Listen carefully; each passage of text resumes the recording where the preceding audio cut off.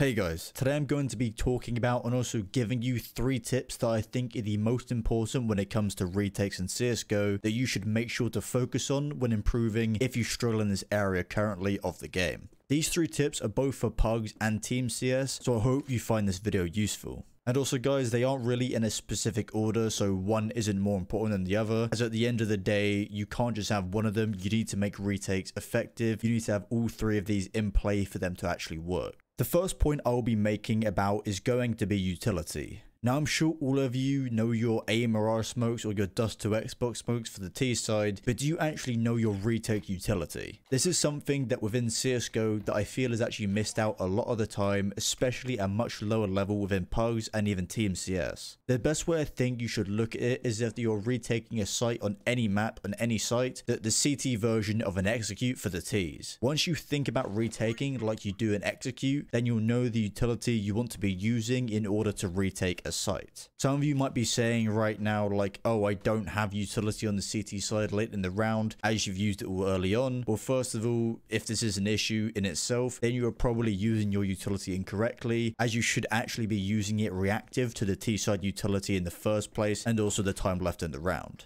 For example, if you're the B anchor or Mirage, well, you'll know this role doesn't get a lot of action most of the time, apart from doubling up on short if the Ts are taking middle a lot. But because of this, the B anchor should actually have a fair amount of utility left in the round if the enemy go for that A hit later on. Because of this, the B anchor should actually have a fair amount of utility left in the round for use needed towards the A site for that retake if the Ts plant the bomb in that position.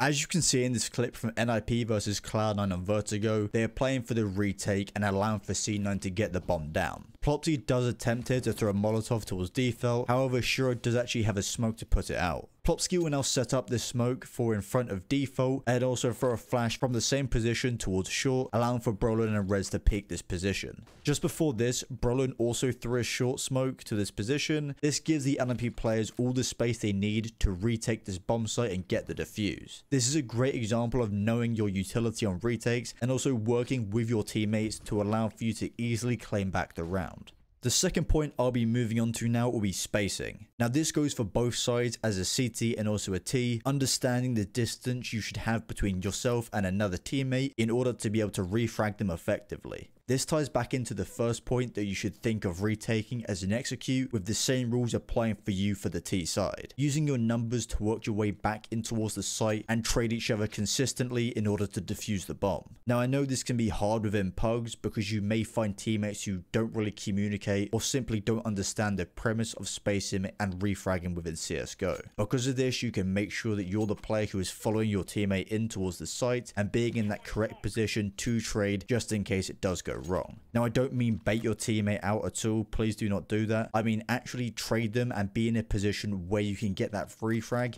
in order to win the round. Spacing is much easier within Team CS as your communication will be greatly increased. However, if this is something you feel you struggle at within Team CS or even pugging, try to make sure you're in that correct position to trade your teammates out and allow for you to get that site back and get the round win. In this clip from Cloud9 against FaZe and Mirage, we will see the Ts going for a fast-paced hit on towards the A site. Just with the objective to get the bomb down here for the money, Axel does go for this aggressive push in towards jungle, catching Rain and Karrigan off. However, look where Shiro is positioned while Axel is doing this. He isn't super close to him, but he's also within range to also trade the frags if required. And you can also even see Hobbit here coming through connector, ready to trade Shiro if needed. Following this, Inters will then rotate from the B site towards jungle, again being in that perfect spot to trade for Shiro if required. And this is all about trading and spacing, guys. These sites, just making sure you can bounce off one another very easily and always keep that man advantage to your favor. My third and final tip I'll give to you guys will be knowing when you should actually cool and actually go for a save. This more applies to pugs and a lower level within Team CS, but if you're in a pug, obviously depending on your level you're at, but the CTs can honestly just keep throwing themselves at the enemy into like a slaughter until the round is over. You do not want to be doing this as it will simply break your money. If you can save with 3 CTs or even 2 alive, you can comfortably full buy into the next round, giving yourself a much higher chance of survival. When you should save is is very situational depending on how well the anchors do on the site, but also how fast the rotation can come in to support those players as well. You can have the idea to even play off of the AWPer to find a pick or not when retaking, and if your AWPer is able to find that entry back into the site, then you can obviously give it a go to do the retake. However, if the site players go down straight away and, for example, it's an instant 5v3, then the odds of you actually winning that and retaking that are fairly slim. Count your blessings, stay alive, and go for the full buy into the next instead of being put onto that full eco in the following round.